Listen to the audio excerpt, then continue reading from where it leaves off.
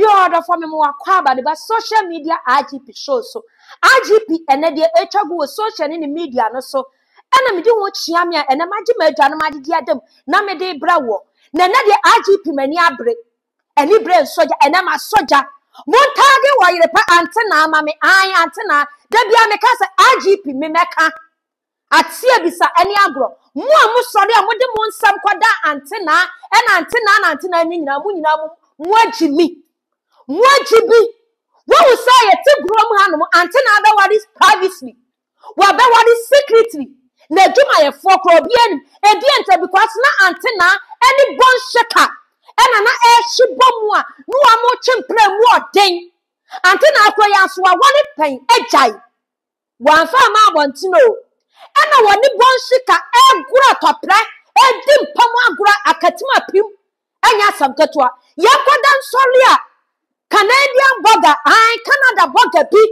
afa suma sia wo ya roya abewale antenna abewale privately secretly ama bonte na djuma ye for kwa say dem di kan obi ani na wa dog sa BonShayka yi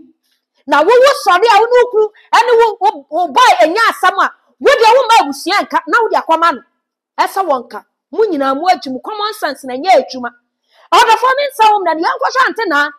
ni secret wedding no any engagement na wade ani bimra ni eba IGP meto aso ejedu wa oku eboa ba mani unyafo so wona na ma aya enchia no ojibi ya na kwa na oje honestly me close your radio presenter also jini jenko obi ajini na me so me jimi okay bani antina te masedina ne banso ayire dina omo frema say antenna ena mamme no e de say di no e de mam ti ba bia menam bia no ena e de di kan me childin antenna as masse free resantne a wotena Cape Coast nyina ni din eye antenna na ne ba ya wadu so be ware akwa na ti mamme hu no so ene antenna na be fie no yo ya da was hima Ghana journalism kan ga crack say ye ka journalism a o hwem na ye ka journalism a ye no ma bebre TV sufo radio sufo daily newspaper ye nyina ka boma ana friend journalism and e crazy e friend media be wa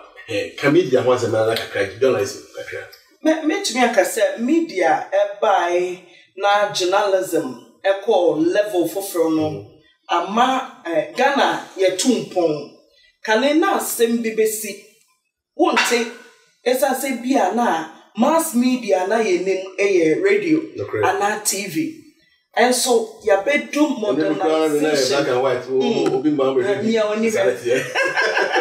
enti ya bedroom baby a say modernization and na ade free to form social media e de beko pania to form agogo social media e de beko me try we kra wo studio but me show internet life pa sanity I want chame nana okay nana you say media e ho aye din amene obi a on journalism school pro be media in the sense that obi betumi agina Facebook na wanye dwumadie amana ye fe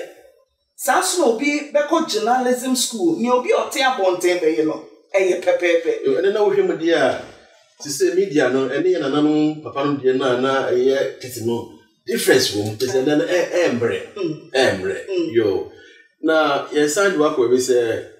it me abuse journalism na o fa bia so fake news story we dey no kro mameda antenna story on dey no kro ko tuesika mu pa ko ba se we etiti bebre ba me dey meaning aduma no se na mutie etimi metia na mi amejaji hu say yes nyomo kan no kra se no kro What's this? Nana no cre me metumi akasa ye dwumadi a ye di wo Oyerepa FM die asem bia ye de ba no authentic no cre trodo yes mu tuetika mo bia be ati salati ba bia me hu say ye de false information anasema ka say journalism ana mass media me reta ho ene say ene from say kan kwanhie si kwan so no cre na obi ko accident si nipa wu ne busuani te efa se be kwai Auntie say ne maame nam kran kwan so no wawu. So accident ni si ya yemfa wo ne se ne plan city se de ni pese ewu deda bonten na ye twa na wiase baabia na oni papa no kura ne dignity se bi se obi no kura na dignity kura na akofom me come asembia by show so Eraba bia na oye adwuma wo Ghana Prison Service or Northern Region owi me beto social media ma social media so na ne ma me bete sele banem enteno na mwa ema bushana na se enya mwa bushana won ni ametumi aka nse bibia ye nsa som no ase ye ye ma ne bro so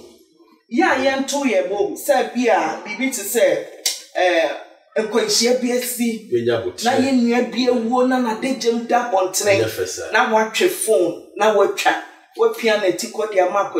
akwasi dia ma ya dia ma akosua busa won se umami akoka kwentimfi na wawu na wafiri mu a wankasa obetwa ko Facebook ana ebesidan na yetimi educate the public to know when it's enough not to stand above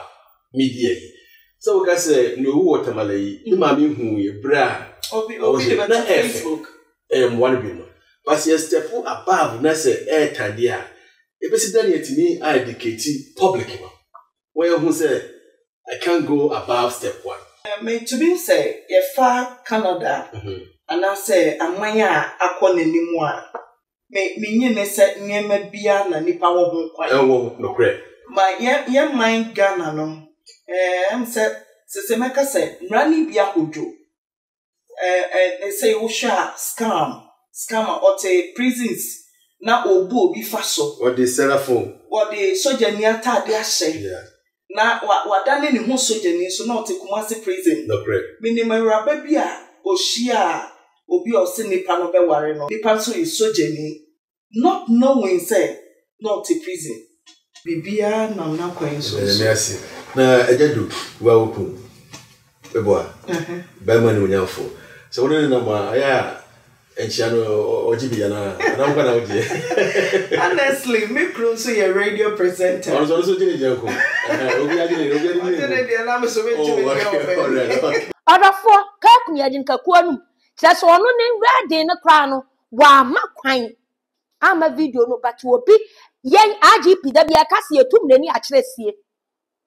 yen krofo ibi na kye so ono so ye kululu bo obi so ye kululu chen no na kye so ono so fast ya na ne wo ye ni interview na ne wono ade na nudi sam atudwa what must wonderful show relationship there is no smoke without fire relationship bia te se na ntwibin eni ye shine asia ye poto Auntie na anya sa wono wani munyansa koko sechi waso de ne kwasie panyin kire ai mo amode mu nsam kwa na mo agimi I repeat some wagimi e senator tramampo wo mo akasa na solve problem wo hia be ma no nu hia wo ba no mo mienu na mo do mo ho ana mo akwa enti se bibi nkwa yie e wa awade anu mu a eya busia ene ho na wasa mo de kwa na mo kwa settle na anya yi a na wo bi agya se de IGP me kwa me de anya yi a mecha yi a me ti me baby police ncheme Auntie na ho nya court e wo nya police station e wo nya ahimfie enti enkrofo e mu fanto mo adrim na next wo bi kwa dakra na was media adru Auntie na ho e na wone me ada ana no sexy bad and go mess e die ni ase Auntie na doesn't make sense at all. It doesn't make sense. Wow. Say what baby money. Now after on private reading in engagement yechi. Na mo de abusimu nsua nyansa. Mo be kwa suwa ejimi. Eti mo de mo wale sam no mo relationship. Mo be kwa kwasimu tugwa mo ntuma gu fi ahata abonten dia. Eto jemu a IGP nyam na me be ka tro se tu wofo. Ana me ntu wofo. Your secret is your power. Me too for me ndawo bi na me nta obi o Auntie na ye na adwuma no wo ye te se de me miti a me ye adwuma yi ba wo no na wasa wusua nyansa what you say wo na wasa wusua nyansa sua nyansa e twa ne kwate ye de se wo di na wo bre ana mu mienu mu bre na mu ni bie mu a na mo agyan kude enye se wo bekwa akogina akogu nwani mu ase e wa abonten am obi a unu se kwaku manu kofa ya mansa enye fe mugum nwani mu ase odofo baakofo afutuo eni baakofo nyansa nso eni baakofo tu de ma show yi unit ni se abrebia me ka tro se me IGP ni wo twa sanim se na chiachia etu so ye ma wakwanya so nso de wadwenkyere befa comment section wo subscribe Malis TV abo modern asa wo be subscribe numbers na ede screen as no nso be fa bi ye njai watimi wakame na de bia ena wane mi ado ebebo 6 o'clock ena wa yiripo wane mi ado ena Auntie now at run lost Auntie na awale privacy wan fa metudwa